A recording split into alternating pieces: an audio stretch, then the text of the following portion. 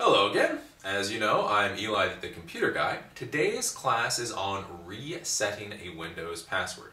So a client comes to you and says they forgot what their Windows password is, they cannot get into their computer. Now we are going to be talking about resetting the password, not recovering the password. This is two entirely different things. Resetting the password means we go in and we change the password from whatever it was, we don't know what it was, to a new password that hopefully they will be able to remember. Of course, recovering a password would actually be going in and finding out what the original password was. How Windows is set up, you can't really do that. I don't know any software that does real password recovery on Windows. Basically, you're stuck with resetting a password. By and large, this is fine for 99.999% of the people out there. The one thing that you have to be careful about, though, is if you're using Windows Encrypted File System, so this means you or your client is actually encrypting the files on that hard drive using the built-in Windows encryption service, the key for that cryptography is based on the password. So if you reset the password in the computer to a new password, you will be able to get into the user account, but you will not be able to access any of the encrypted data on it. So very few people actually use Windows encryption, but just in case your client does, realize that until they change their password back to whatever it originally was, they will not be able to get to their encrypted data. So they'll be able to log on to the computer, they'll be able to access any unencrypted files or pictures or any of that, but let's say they encrypted where QuickBooks is kept. If they encrypted that, they can only access that once they go back to their original password. So that is the one be very careful about with this.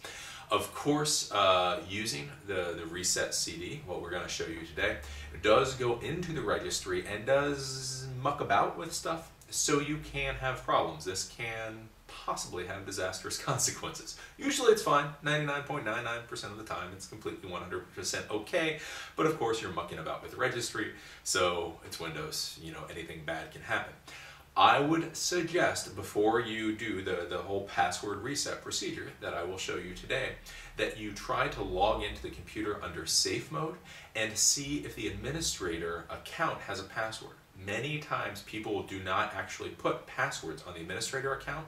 So while the computer is booting up, if you press F8 a couple of times, you'll go and you'll have the option to go into something called safe mode. If you go into safe mode, you'll be able to log in as the administrator, even on one of the home operating systems.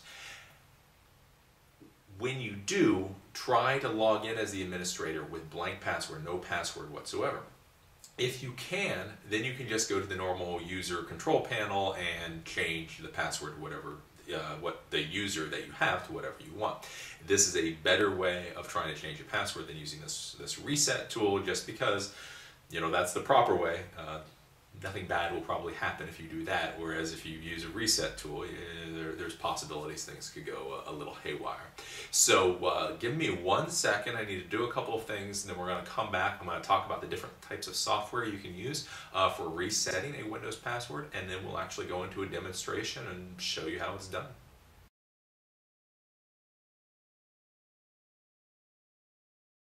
So the software that we are going to use today to reset the password on this Windows Vista laptop over here is something called, this is a mouthful, NT Offline Password and Registry Editor. That's the name of the program. You can go to a website, we have the link down on our notes, and you can download it from the website, or it is actually a component of something called the Ultimate Boot CD, which is this, again, this open source free CD that you can download, and it has lots and lots and lots of tools on it. What we're going to do, though, is today we're just going to use this tool and this tool only. We're not using that Ultimate Boot CD. This is open source. It works very effectively. I am confident about using it. Of course, with open source, free, you don't get a lot of the flashy graphics, and you don't get the ease of use that you get out of many paid-for pieces of software.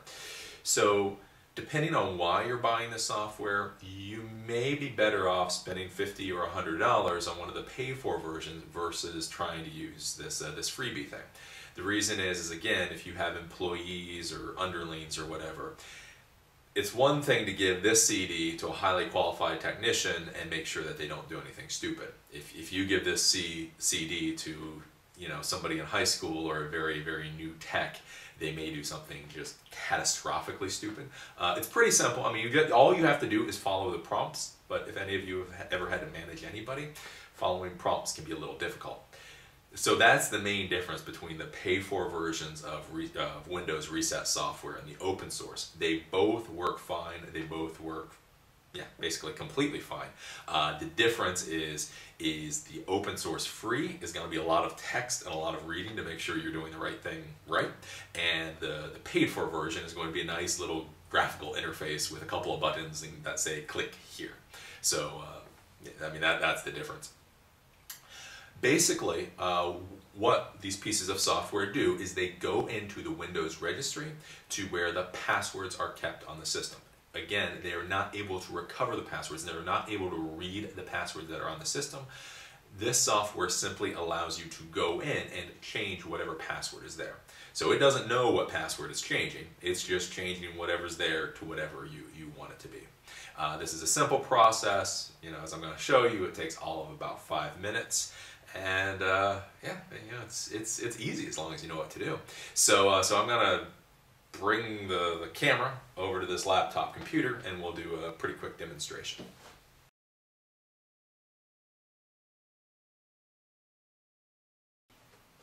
So this is the laptop computer, just to prove to you that there is a password in it. I don't know.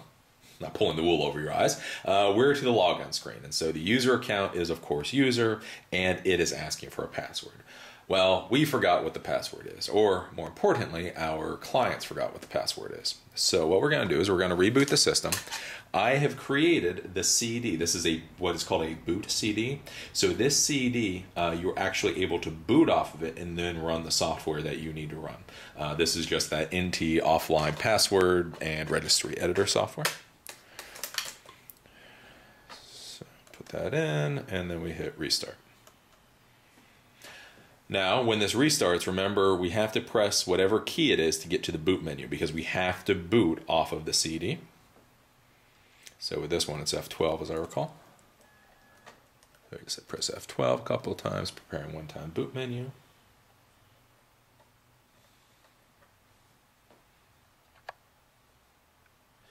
So here we are at the boot menu. Nothing too complicated. We just go to CD DVD and press enter.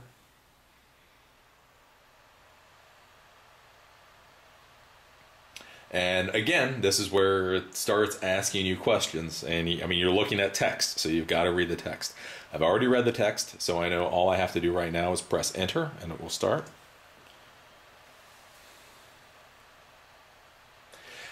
Now, one of the things it was asking you in there was whether or not to use very many drivers for setting up on this computer. And this may be a problem that you have with a boot CD, is if the CD doesn't have the appropriate drivers for the computer, it may cause problems when it's trying to boot up. So you may have to play with those first settings to see if there's any driver issues. So now it's asking what partition do we need to get the password off of. We just select enter. What is the path to the registry directory? This is a default computer, so it's a default. Enter. Password reset. Enter. Edit user data and passwords. Enter. Select. So what we're going to do is we're going to select user, U-S-E-R, enter. And what we're going to do here, and this is what I would suggest you do in the real world, instead of messing around and putting in a new password for the user, let them do that, because then if they put in the password and then they forget the password again, it's not your problem. So this gives you the option to clear the user password altogether. This is what I would suggest you do, because if you clear it all together, they get the computer, they can use it. If they put in a new password and they forget that, then it's on their head. If you put in the password that they tell you to put in and then they forget it, then it's on your head. And it shouldn't be that way, but well, it is. So we just press 1. So we're going to clear the password here. Hit enter.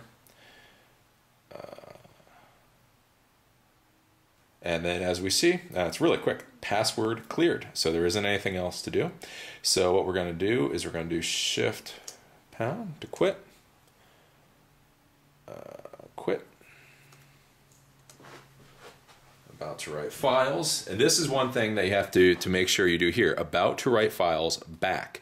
So this is that it's actually writing to the disk. If you do not say yes here, it basically will not save the changes. So the default is no. You say yes. You hit enter.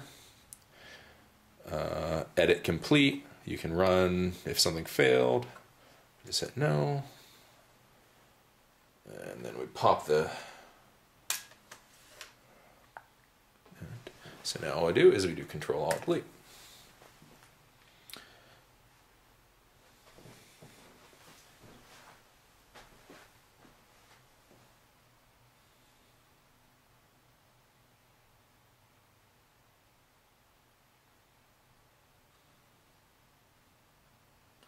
Of course, it does a nice little boot up.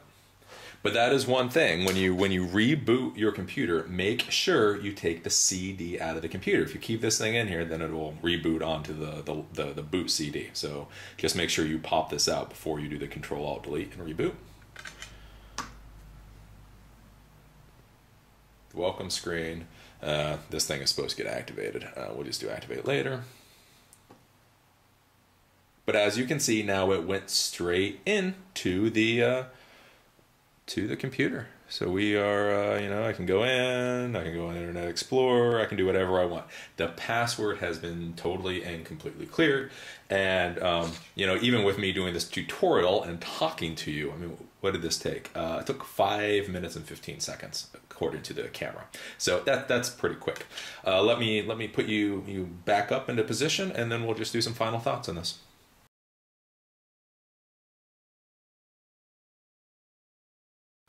So that's all there is to resetting a Windows password. All you have to remember is when you are talking to your client to tell them that you can reset the password, you cannot recover it. Recovering is actually finding out what the original password is and giving that back to them. You cannot do that. You can simply reset whatever the password is now to a new one. Remember, the only time this really causes a problem is if they use the Windows Encrypted File System called EFS.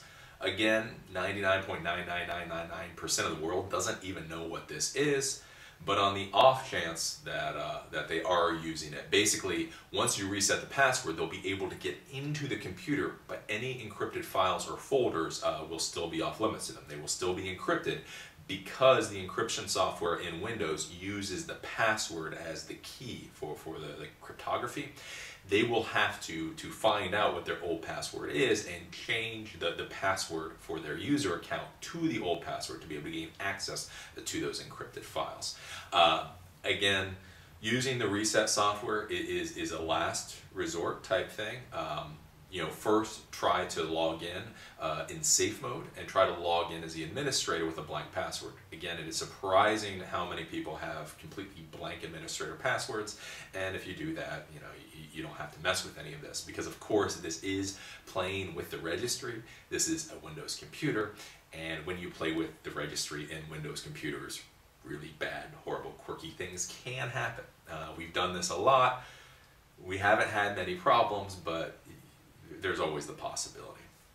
Now, there are free versions. That is what I showed you. This one is called NT Offline Password and Registry Editor, and there are pay-for versions that cost anywhere between $50 to $100.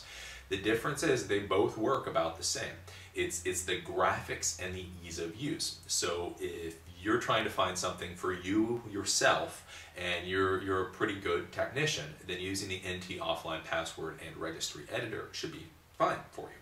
If you have employees and they're not willing to read what is presented to them and they kind of like skip through processes, then you may want the pay-for version, because having a big nice button in the middle of the screen that says click here may save you a lot of pain at the end of the day.